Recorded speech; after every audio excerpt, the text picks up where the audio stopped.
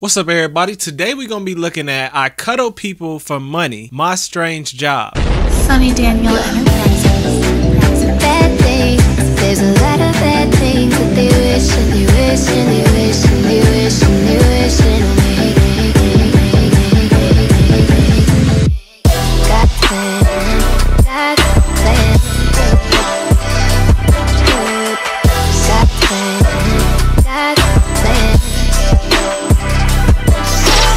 Now, I've actually heard of this before, but I never really saw a story time about it. I just heard this like maybe 2-3 years ago. I think it was a Hodge Twins video. These girls, they had like this whole business where they would just go cuddle with men and then like charge them. So we're gonna see what this girl talking about. I know this might seem gross and scary and maybe a little insane. To be honest, it's all three. Strap yourself in because this one still feels crazy for me to talk about. My story begins in high school. You see, I was a theater kid. A glee-loving, hallway scream-singing, annoying theater kid. I dreamt of being in the spotlight. I dreamt of seeing my face blown up on billboards. People told me I was a star, and honestly, they're not wrong. So when I graduated high school, I kept that theater kid in me and said, F college, F living anywhere but New York. I'm going to the big... So many people love New York, bro. It's like, I never really had the obsession with New York like a lot of people do, but it is what it is. I'm going to the big city, baby.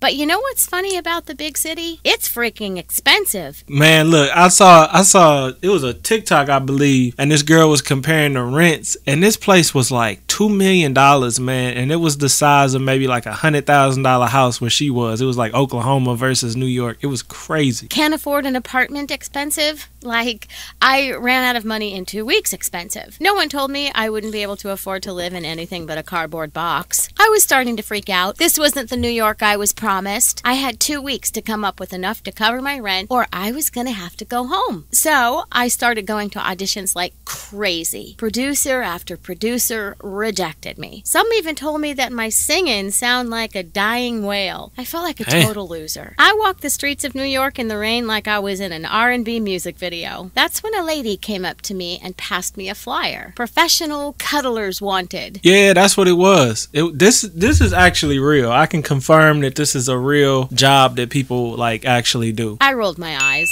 Yeah, right. Like I was gonna fall for that. A professional cuddler?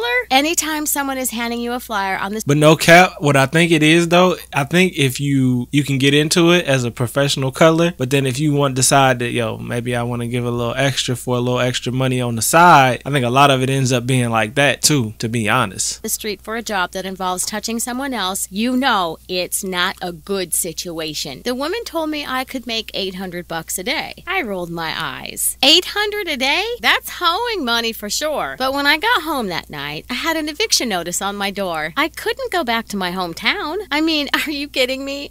I'd be the laughingstock. I'd be that girl that couldn't make it in New York and sounds like a dying whale. So I called the number on the flyer. I thought, hey, I might get murdered, but I'm kind of over it at this point. The woman on the other end explained the job to me. You literally get paid to cuddle lonely, pathetic people. That's it. You just gotta cuddle someone. I told them to sign me up and I arrived for my first job. They gave me an emergency button and a camera to set up that would monitor what was happening. With the company, all sessions are recorded, probably so no one gets cuddled to death. I wanted to get on my knees and thank every god out there because there was no way I was going to march in there without some protection. That's not really protection though. Like it is, but it isn't because it can still pop off. It's not like you got a gun or something. My first customer was a boomer named John.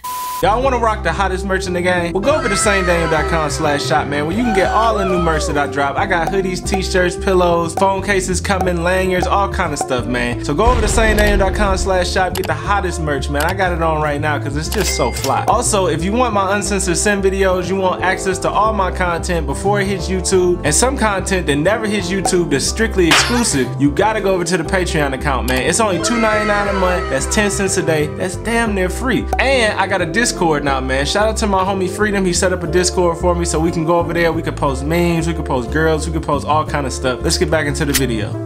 John was in his 60s, looked like a bag of hamburgers, and had these sad, sad eyes. Just threw my man John under the bus real heavy. But there was also something a little scary about him. You know when you see a mugshot and you say to yourself, well, obviously they're a murderer. This is what I'm saying.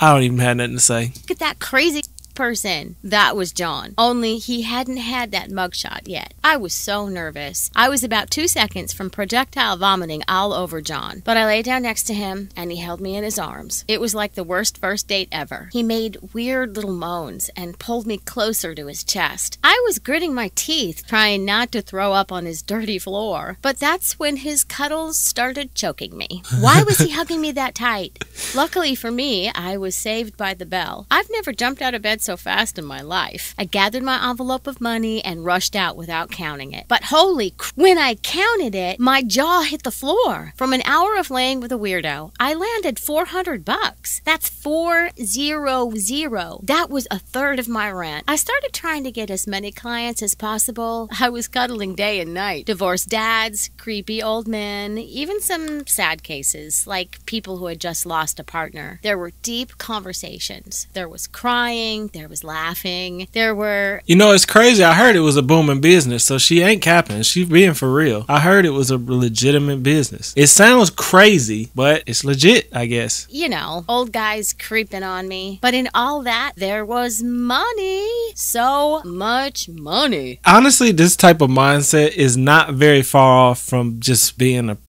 I probably can't say that word because it's YouTube. From being well, let's just say she belongs to the streets. Put it that way. I could swim in it. I could blow my nose on it. The downside, minus the ding-a-lings, the company I work for took a 30% cut on what I made. She said minus the ding-a-lings. So what do you... Ding-a-lings, the company I work for took a 30% cut on what I made. Maybe I was getting a little greedy, but I decided to quit the company and work on my own. Yeah. I could charge even more, and I wouldn't have to pay a fee. All I'm saying is you better have a strap with you. That's all I'm saying. At all times. But in New York, you couldn't. So good luck, lady. That meant more money to swim in, more money to blow my nose on. It even meant I'd be able to move to the nice side of town. I went on a few cuddle sessions with old clients and everything was fine. I didn't feel like anyone was going to hurt me or be weird, and I strolled out of there ballin'. Then came John. You know, my first client, John. I walked in to start our session. He pulled me in his arms immediately, super tight. I figured he's a weird dude. Maybe he's just having a bad day. Then he said, "Where's the camera?" Yeah, red flags were instantly flying all over that room. Flags that said,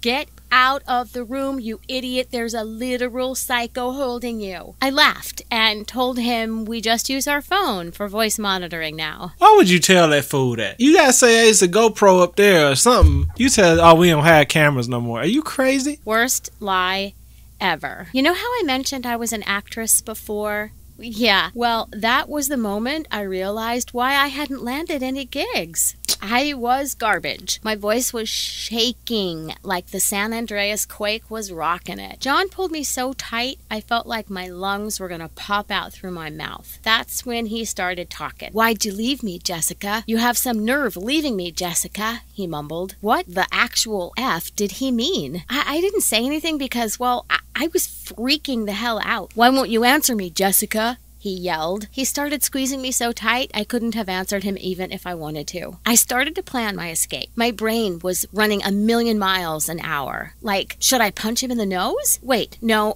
that's for sharks. Should I freeze? No, that's for bears. Should I just punch him in the ball? Will that do anything? John got up and threw a book against the wall. That's when I really started tweaking out. You should have just got up and ran, girl. What are you doing? He screamed at me to stay where I was, and he walked back towards the door to get some. Like hell I was gonna stay where I was. I sprinted to the bathroom door and slammed it shut behind me. I could climb out the window. Everything would be fine. Holy there was no window. I was about to say, why would you run in the bathroom? The bathroom is the only spot that usually doesn't have a window. So why...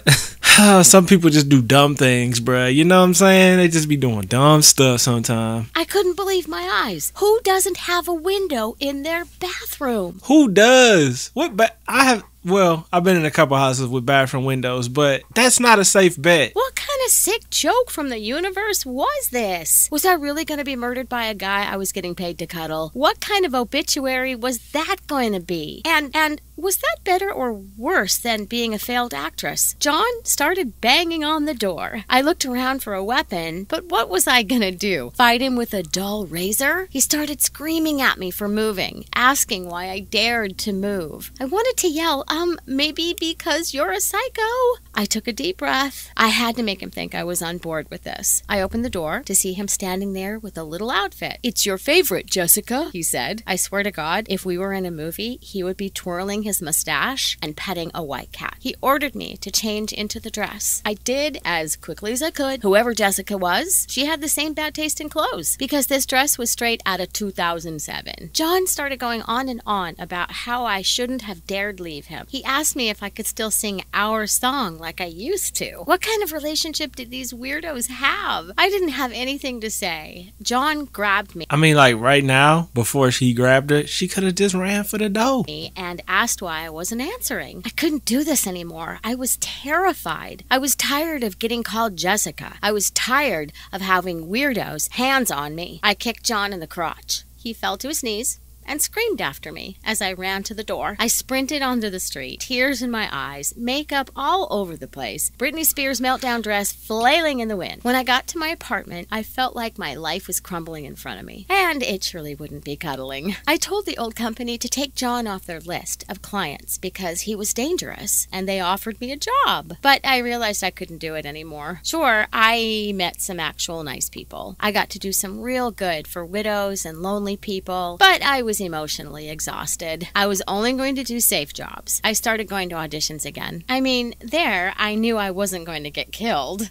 My confidence, on the other hand, was probably going to be slaughtered. To my surprise, I actually landed one of the first jobs I auditioned for.